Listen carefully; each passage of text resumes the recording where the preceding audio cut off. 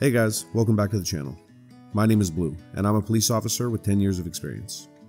Here we'll be talking about all things crime, from old cases to current events, to the obscure and well-known alike.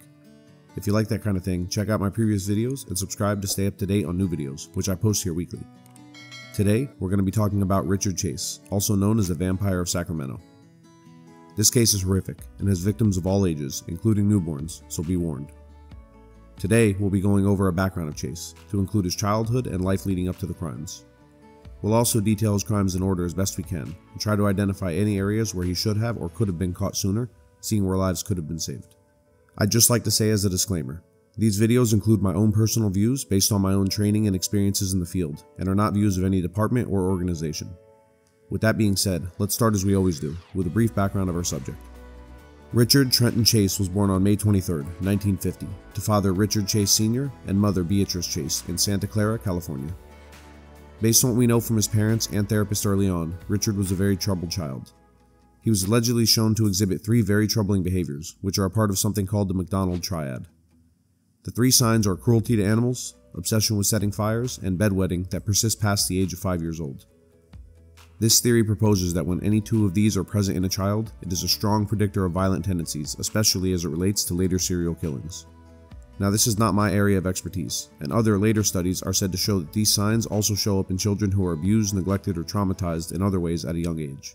Others argue that this is actually the reason these children are more likely to display these violent tendencies, not that the children are just naturally born like this. In either event, Richard Chase had them, and they would be made worse in a chaotic home environment. According to Chase's younger sister, she recalled him being picked up and thrown into walls by Richard Chase Sr. whenever he would get drunk, and he was often verbally abused. By the age of 13, Chase continued to display alarming behaviors and signs of mental illness.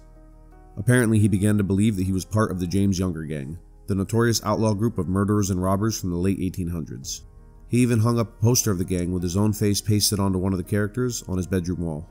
Chase would develop odd habits, like burning pans in the middle of the night and making messes in the kitchen and not acknowledging it or cleaning it up, or turning up the heat in the house when he was alone and just lying naked on the couch all night. He also remained fascinated with lighting matches and starting small fires, and his bedwetting and animal torture would continue.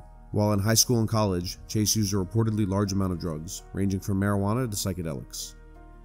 Interestingly enough, despite what we hear about the harmless nature of marijuana, there is no evidence showing it can cause psychosis and schizophrenia in those who are already considered at risk or predisposed to getting it, which Richard Chase seems to have been. Chase's first arrest would be during this time of his youth, a minor charge of marijuana possession. In 1971, Chase had moved into an apartment with friends, but his odd behavior, which included boarding up the doors of his bedroom and closet, heavy drug use, and walking around the home naked for long periods of time, caused his roommates to request that he leave. When Chase refused to leave, his friends moved out, and he was eventually forced back into his parents' home anyway.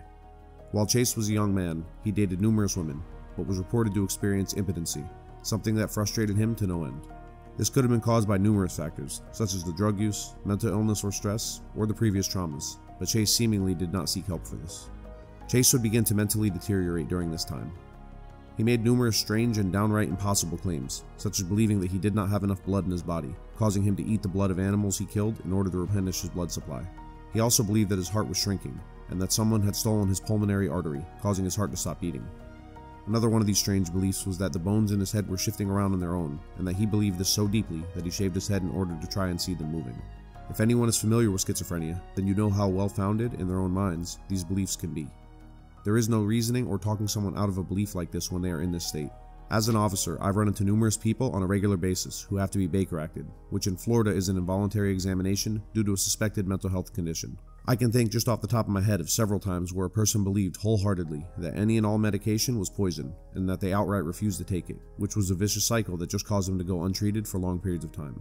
Now, the point of a Baker Act is to ensure that those who cannot or will not help themselves in regards to their mental illness will be forced to get help for their own good and the good of those around them. And yet, I see these people spend a day or 2 in the hospital and get released, in the same or sometimes even worse condition than they went in. Our mental health care in the United States is a revolving door, and barely qualifies as a band-aid solution. And imagine for a moment if you're the person afflicted by this. You believe that you're being poisoned by the medicine everyone around you is forcing you to take. The police show up and take you to a hospital by force, where you're forced again to take medicine for up to 3 days that you again wholeheartedly believe is poison. Then you're released and told to keep taking this medication. How is that treatment plan going to actually help anyone? But let's get back to the topic at hand.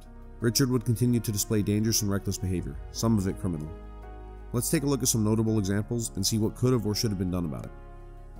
Here we can get a better look at times those closest to Chase failed to do enough, or sometimes anything, to get him the help he needed. At a party, Chase fondled a girl and the police were called. As he was being escorted out, a gun fell from his belt and he was sent to jail and bailed out by his father. This charge would later be dropped. Throughout 1973, Chase continued to explain of non-existent ailments, like head injuries and stomach aches, and maintained his claims of a missing pulmonary artery, a shrinking heart, and made-up blood flow problems. A neurologist later stated that Chase was suffering from a psychiatric disturbance of major proportions, and he was admitted to the psychiatric ward of a local hospital. His mother, however, would remove him from the facility, presumably against doctor's orders. In an argument with his mother, Chase would hit her hard enough to knock her to the floor. This, of course, went unreported to the police. Chase's father occasionally came to visit him at his apartment. During one of these visits, he discovered Chase very ill, suffering from blood poisoning. It was later revealed that this was caused by Chase injecting rabbit's blood into his veins. This instance would be enough to put him yet again into a mental institution for a short period. While at the facility, Chase would earn himself the nickname Dracula because of his blood fixation. While there, he broke the necks of 2 birds he caught through the institution windows and would drink their blood. He also extracted blood from therapy dogs with syringes that he would take from the staff. While here, Chase finally receives a diagnosis of paranoid schizophrenia. On one occasion in 1977, Chase's mother Beatrice was greeted at her front door by her son, who was offering her a dead cat. When she refused it, he proceeded to rip the animal apart and smear its blood on himself. His mother just went back inside the house and again did not report this incident to anyone. Later in the year, Beatrice helped her son plan and finance an extended trip out of state. In August of the same year, Bureau of Indian Affairs officers in Nevada came upon Chase's car stuck in the sand on reservation lands. Inside, they found a bucket of cow's blood, a cow liver, and 2 guns. Chase was located nearby, totally naked and screaming, covered in cow's blood. He claimed the blood was leaking out of his own body. He was arrested but eventually released, with the U.S. Attorney's Office opting not to prosecute. One of the issues, as I see it, is that people like Chase just fell through the cracks during this time in America. It was rare for the severely mentally ill to get proper, actually effective treatment, and even rarer to just be put in an asylum for the rest of their lives. Additionally, he continued to have contact with law enforcement and get arrested, but in the above case, it was dismissed. This is a major mischance. The courts could have easily made it so in lieu of going to jail, Chase could have been forced to go into a long-term treatment facility, potentially fixing his mental illness, or at least giving us a shot at it. That being said, some claim that Chase's mental illness was brought on by his heavy drug use. In either case, something should have been done here, and yet we would continue to release him back into the public. After his release, Chase continued to purchase and capture animals for use in his so-called blood rituals. He also bought a .22 caliber semi-automatic pistol, a weapon he would later shoot into a woman's house. This just shows a lapse in our gun laws at the time, which would allow somebody like Chase, who was severely mentally ill, to even purchase a firearm.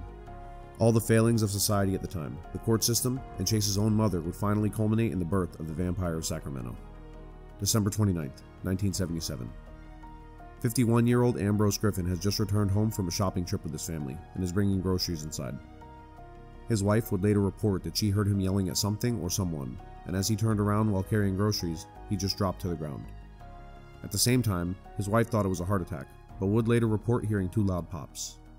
In the emergency room, it was discovered that Ambrose had been shot twice with a .22 caliber round. At the time, police had no way to find the perpetrator of this random act of violence. But good detective work would eventually connect Ambrose's shooting to another recent shooting. A woman had reported that her house had been shot by a stranger, and a .22 caliber round was recovered from the home, matching the rounds that had taken Ambrose's life. But police were a long way off of capturing the killer, who was only just beginning his spree. In the next 2 weeks, Chase would have 2 failed attempts at violence, but showed his deranged state of mind nonetheless. In one instance, Chase attempted to enter a woman's home, but found all the doors and windows locked. Incredibly enough, Chase considered this a sign that he was not welcome and left. This is eerily similar to what Richard Ramirez, also known as the Night Stalker, would say during his spree killings in 1984. In one instance, Chase entered a home but was caught and chased away by the returning homeowners. Checking their home afterwards, they became aware that Chase had urinated and defecated on their infant's bed and clothing. As vile as this was, things were about to get much worse. These next crimes are horrific and include young children and the unborn, so fair warning of what's ahead. Going back to Chase's earlier statements, remember that he says he only went into unlocked homes. January 23, 1978. 22-year-old Teresa Wallen is home alone, 3 months pregnant, waiting for her husband to come home. Instead, Richard Chase would walk into her unlocked front door. Chase encounters her as she's taking the garbage out and points his .22 caliber handgun at her. As Teresa raises her arm to defend herself, she is shot twice, one in the arm and once in the head, killing her. Teresa collapses as Chase kneels over her and shoots her once more in the temple. Chase drags her body through the home into the bedroom before retrieving a knife and an empty yogurt bottle from the kitchen. At 6 p.m. that night, Teresa's husband David arrives home, oddly enough finding the German Shepherd that the couple had unharmed and waiting for him at the front door. Due to the darkness of the night and the lights being off inside the home, David mistakes the blood on the floor for an unknown stain and enters the bedroom to ask Teresa about it. David walks in on one of the most horrific scenes anyone could imagine. Teresa is lying on her back on the floor with her sweater pulled up, exposing her breast, and her pants and underwear have been pulled down around her ankles. Her body appeared to have been mangled as if by an animal. Teresa's entire stomach had been sliced open, with her internal organs and intestines pulled out and lying on the floor, and her chest covered in large stab wounds. Autopsy would later confirm that her kidneys had been cut out before being placed back inside of her body. Blood was all over the bathroom, with rings of blood on the floor around her body. It would later be discovered that the empty yogurt carton we mentioned earlier was used to contain her blood, making it easier to drink. But even after all this, after mutilating her body to this extent, Chase was not done humiliating his victim. An autopsy would later reveal that after Chase had sexually battered her body, he went to the backyard and took some dog feces, shoving a large volume of it down her throat before fleeing the area. Imagine how absolutely horrific that scene must have been for the husband to find. I can only hope that he was able to find some sort of peace in life in the years that followed. 2 days later, police get a report of a mutilated dog found on the road, not far from where the Wallens live. A man fitting Chase's description had bought 2 puppies from nearby family, and one of those dogs was the one that was found. It appears Chase continued his early habits of animal cruelty, in addition to his other grisly crimes.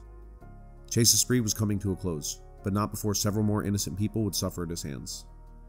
On January 27, 1978, Chase would enter the home of 38-year-old Evelyn Miroth, located just 1 mile from the Wallen residence.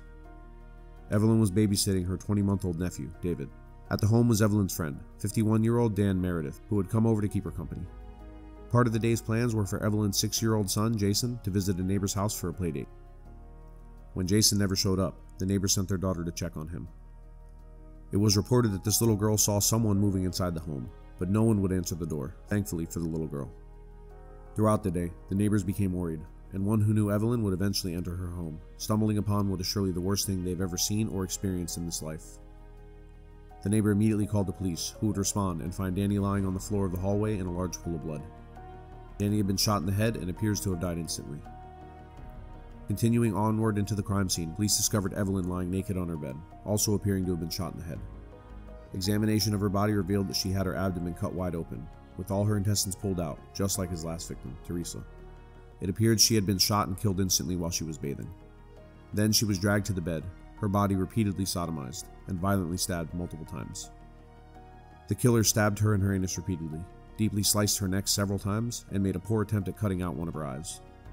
On the other side of the bed, officers made another awful discovery. 6-year-old Jason was lying on the floor, having been shot in the head twice. All victims had been shot with the .22 caliber, just like the other victims. While officers were trying to get a handle on this terrible and enormous crime scene, Evelyn's sister would show up, absolutely devastated by the news. But through her grief, she asked a chilling question to officers on scene. "Where is my baby?" As she informed officers about Evelyn babysitting her young child, officers checked the home again and saw a crib with a small bullet hole in one of the pillows, with a small amount of blood present. As the investigators could only wonder what had happened to him, later on David's fate would be learned. After Chase was done with his other murders, he had taken the baby into the bathroom, where he crushed his head, leaving brain matter in the tub. Around the same time, a neighbor had knocked on the door, causing Chase to flee out of the home with the body of David. He would take him back to his own home, where he decapitated him and removed and ate several of his organs. While we have covered some depraved killers on this channel, few rise to this level of absolute wickedness. It makes me sick to even have to research this and recount these terrible crimes to you all. But fortunately, Chase's time was coming to an end. Inside the Wallen home, Chase had left numerous bloody shoe prints. These same shoe prints were also left behind in Evelyn's home. Officers conducted a neighborhood canvass, an old investigative technique where we walk house to house and talk to everyone in the area, asking them if they saw anything out of the ordinary, even if they didn't think it could be important. While doing this, officers discovered a young girl who told them she had seen an out-of-place man in the area of Evelyn's home around 11 a.m. You see, Richard had a very unusual look, something that if you live in most cities today is actually pretty common. But in the 1970s, a man like Richard just stood out. A very thin build, with long stringy hair, a dirty appearance, and a habit of talking to himself out loud. he would be memorable to the people of the time, to say the least. Dan Meredith's red station wagon had also been taken, but it was quickly discovered abandoned less than 2 miles from the murder scene, keys still in the car. The parking lot where the car was abandoned was just 300 feet away from the apartment complex that Chase lived at. The FBI had already been called in to assist the local agencies, due to the number of victims and extreme viciousness of the crimes. FBI agents Rob Ressler and Russ Forpagel would develop a profile of the likely killer, a profile that was surprisingly accurate. The profile of the killer supposed he was a disorganized killer, as opposed to an organized one, with some clues pointing towards the possibility of psychosis. He clearly had not planned these crimes, and he did nothing to hide or destroy the evidence. He left footprints, fingerprints, and DNA, and had probably walked around in daylight with blood on his clothing. In other words, he gave very little thought to the consequences. At the very least, he was assumed to live nearby because of the fact that the murder scenes were fairly close together, and this meant he might not have a car. In fact, he'd taken a car from the most recent crime scene, so he must have walked to that one at the very least. That meant it was likely that he lived in the vicinity of the crimes. It was also likely that he would kill again, and keep on killing until he was caught. Officers had to work fast. The killer was assumed to be a white man in his mid-20s, thin and undernourished. Evidence of his crimes would likely be found in his residence, and if he had a vehicle, in there as well. He either would have a history of mental illness or drug use, or both, and he would be something of a loner. They thought he was probably employed at some part-time job, or just outright unemployed, given his apparent state of mind, and he could be receiving some disability money. He likely lived alone. After talking to several people, a sketch of the suspect was compiled and spread around the area, in flyers and on the news. And as fate would have it, a chance encounter would bring the killer's name to police. We spoke earlier about the homes that Chase was caught burglarizing, where he had urinated and defecated on a child's bed and clothes. That same day, a woman named Nancy Holden was shopping when she was approached by Chase. As we said before, he had an extremely out-of-place look, and so Nancy was understandably unnerved. But Chase would ask her a strange question out of the blue. "Were you on the motorcycle when Kurt was killed?" Nancy was blown away by this question. Nearly a decade earlier, while in high school, she had dated a boy named Kurt who had been killed in a motorcycle accident. This repressed thought brought back the remembrance of this wretched-looking man in front of her.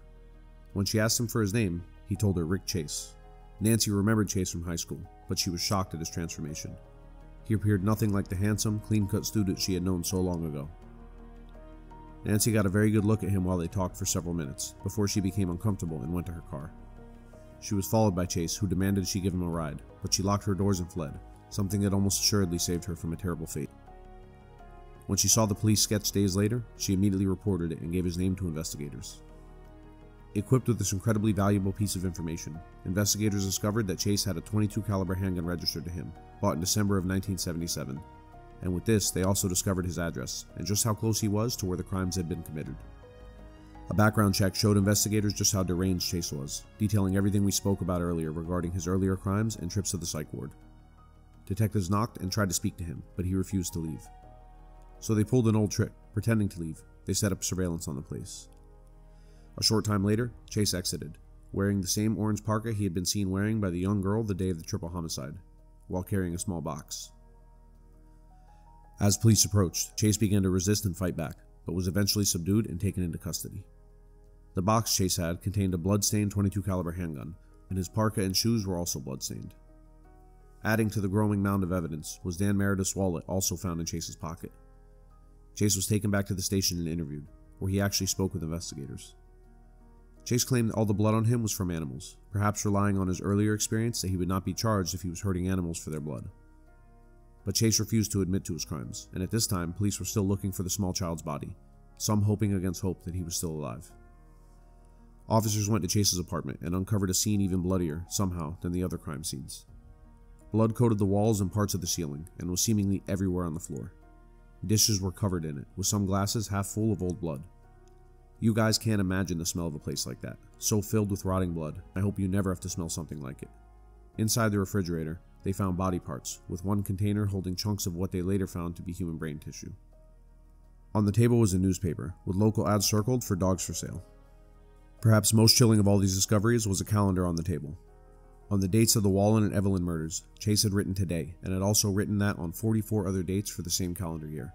Thank God for good citizens stepping up and helping assist good police work, or who knows just how long this maniac spree would have gone on for. After arrest and at trial, Chase would of course plead not guilty by reason of insanity. An insanity plea defense means that Chase admits to all the crimes he was charged with, but basically says that because he suffered from such a severe degree of mental illness at the time of the murders, he is not guilty because he did not have the intent to commit the crimes. In order to disprove this and show Chase had intent to commit his crimes, prosecutor Ronald W. Totterman pointed out Chase's obsession with blood, as well as his need and desire for it was what led him to murder. The trial venue had to be changed because of the amount of local publicity surrounding the case. Throughout this trial, over a dozen psychiatrists had analyzed Chase, who all determined that he knew the difference between right and wrong and just chose to murder people because their blood was therapeutic to him. Also important was the element of sexual violence in these cases, something that had nothing to do with Chase's blood obsession. Chase's defense on the stand, summarized, was that he was sorry and that he just wanted their blood. Chase claimed that all his problems came from his inability to have sex, which somehow led him to murder in such horrific ways. The jury was tasked with deciding Chase's sanity. After just an hour of deliberation, they decided that he was sane. On May 8th of 1978, the jury returned a verdict of guilty on 5 counts of first-degree murder after only 5 hours of deliberation. Chase was now sentenced to die in the gas chambers. FBI agent Robert Ressler met with Chase in prison, who gave him rambling and outrageous theories about why he had committed the murders. Chase claimed to be Jewish and to have been mind-controlled by Nazi UFOs who told him that his blood was turning to powder, and that he had to drink blood to replenish it. Prison staff, as well as Ressler, believed that Chase should be moved to a psychiatric hospital, which he was for a short period, but afterwards soon returned to prison. Ressler also became aware that other inmates were disgusted by and frightened of Chase, and often tried to get him to kill himself through various means. On December 26, 1980, just before the 3-year mark of Chase's murders, his life would end. While performing his rounds, a prison guard noticed Chase lying on his stomach strangely, face down with his feet hanging off the bed. After calling out to him with no answer, guards would enter and discovered that the vampire of Sacramento was no more. Chase, who had been taking numerous medications for his psychosis, had saved up weeks of his medicine, taking it all at once in order to kill himself. And that brings us to the end of this horrific, twisted case, and the end of Richard Chase's sad, psychotic life. Despite the brutality of this case, I hadn't actually heard about it until recently. The worst part about this case is that it does seem preventable, perhaps if he had gotten the help he actually needed. But with a likewise mentally ill mother who enabled him by not adhering to his medications and taking him out of the hospital, she only ensured his illness spiraled out of control, until it cost the lives of 6 innocent people. I hope you guys liked the video, and if so, feel free to like and subscribe. I'll have more coming next Wednesday, so be sure to check that out. If you guys have any other suggestions, then feel free to leave them in the comments. And as always, stay safe and stay tuned.